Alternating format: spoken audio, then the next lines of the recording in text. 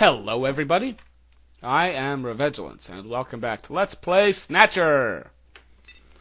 Okay, last time we were exploring the real Queen's Hospital underground, and we're looking at some weird stuff in room number 2. Everything's quite neatly organized, samples here of stuff, antibodies with beneficial melanoma. Yes, it's their maintenance hospital. We already figured that out. Ceiling. Argon lasers, argon dye lasers. Destroys cancer cells. A gene cannon. It's got a red light with a disquieting atmosphere. Looks more like a place to treat skin cancer. Yeah.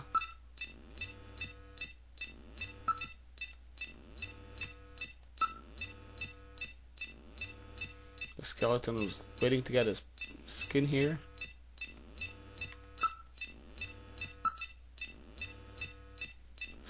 The containers are new.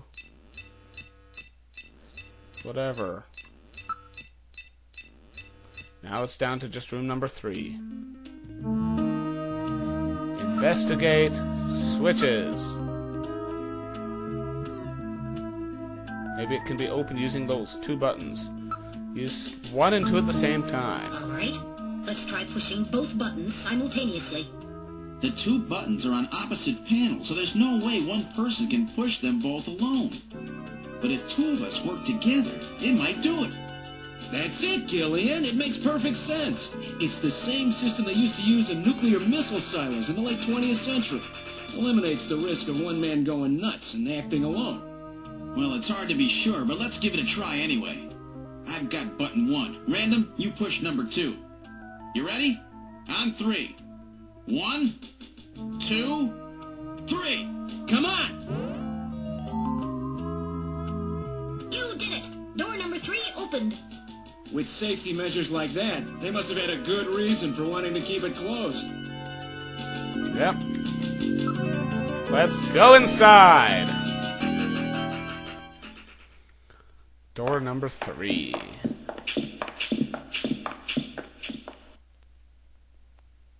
Good God! I read 4 human skeletons in this room. It's there more! Perhaps victims of the Snatchers? Well, it doesn't look like whoever put them here was too worried about making sure they would rest in peace. No, it doesn't. These have got to be their victims. This is probably where they hide the bodies of the originals they snatch from places like Outer Heaven. They probably picked Outer Heaven because it gets a lot of VIP traffic. Plus, during masquerade time, they could work the place and still keep their identities secret.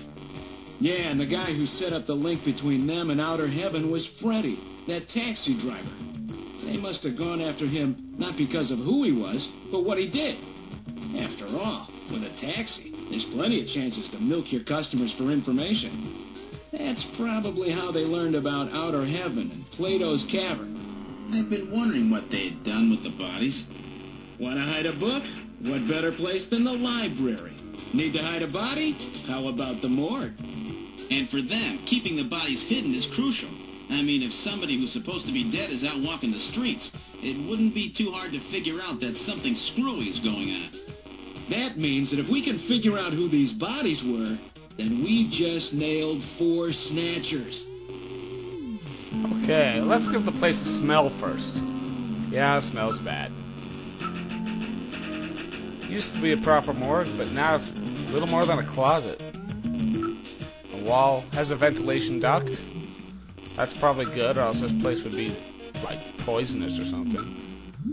One of the bodies is still decomposing. The other 3 are little more than skeletons.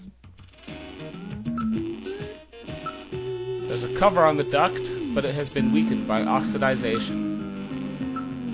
There are a few droppings on the floor from mice who are no doubt feeding on the bodies. A number of different insect larvae have infested the body. It hasn't been well preserved, to say the least. But it's definitely a human body. Warm air is flowing through the vent. It's apparently a rather large duct. Estimated time of death, The insects infesting the decomposing body can be divided into 8 large groups. Each of those groups works on the body for roughly 15 days, making an 8 times 15 day or 4 month cycle.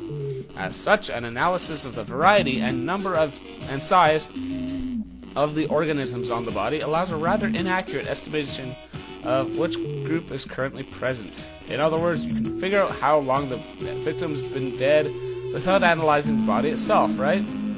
On this particular body, flies have laid eggs, and the maggots have grown into adult flies, so it has been less than 30 days since the death. As for the other 3 bodies, 1 full cycle has been completed, so at least 4 months. That was a mouthful.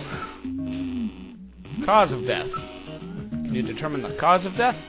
The bodies are severely damaged. Such determination would require more extensive facilities than are available here. Okay, what about identity? That'll be important. Hair, clothing, even teeth, anything that could be used to make an identification is gone. Damn Snatchers, they were careful to make sure their identities didn't get out. If we had even had some teeth, we might be able to make an ID. There's teeth in that picture, right there. What about these teeth here? They've been deliberately misaligned to prevent identification. Oh, okay. Then I guess we can't ID them. There is a way. What? How?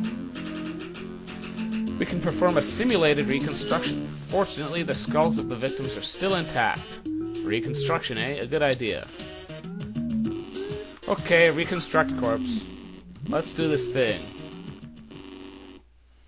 Now performing simulated reconstruction of the head and facial features of each of the 4 victims. Commencing with victim number 1. Now performing craniometric analysis. X-ray and sagittal X-ray, magnetic resonance imaging, and positron CT data gathered.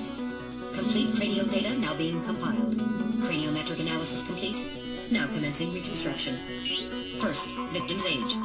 Estimate based on 1. Presence or absence of cranial fontanelles and chroma of epicranial sutures. 2. Area of facial region and cranium. 3. Height of upper and lower jaw and development of alveolar part. And 4. Location of cranial center of gravity. Next, victim's sex. Estimate based on 1. Overall size of cranium. 2. Parietal bone angle. And 3. Development of splachocranium. Lastly, victim's race. Estimate based on 1. Overall cranial configuration. 2. Volume of intercranial cavity. And 3. Mass of the skull. Now commencing soft feature reconstruction based on averaged results of above analysis. Reconstructing. Initial phase completed. Margin of error on estimate of victim's race 10% based on use of average values. Now adding postulated hair and eye features. Reconstruction of head of first victim completed. It's Freddie Nielsen. Moving on to second victim. Now commencing reconstruction of features of victim number 2. Now starting craniometric analysis. Complete cranial data now being compiled using the same techniques as the previous reconstruction. Craniometric analysis complete. Now commencing reconstruction using the same techniques as the previous reconstruction. Reconstructing. Initial phase completed. Margin of error on estimate of victim's race 10% based on use of average values. Now adding postulated hair and eye features.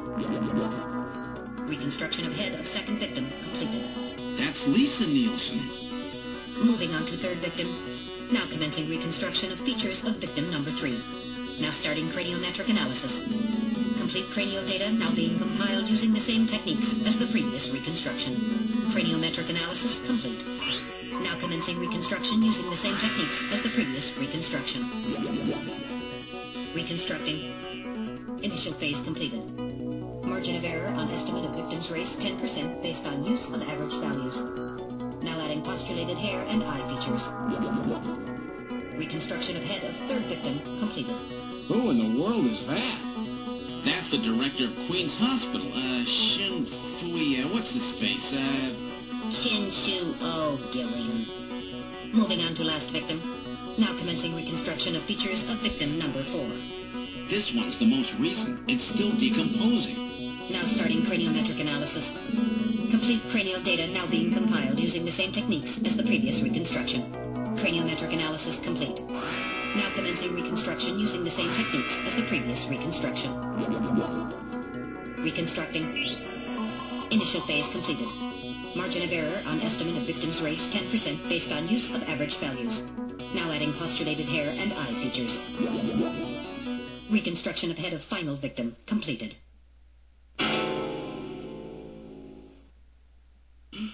It's the Chief! What? The Chief is a Snatcher! The Benson on the scrap of that patient record was Benson Cunningham. Judging from the condition of the body, I would estimate that the snatching took place approximately 1 month ago. So it was the Chief who sabotaged our turbo cycle. And those matches we found in Harry's room, the Chief must have put them there to try to set him up. No doubt Harry figured it out and decided to leave that face-to-face message.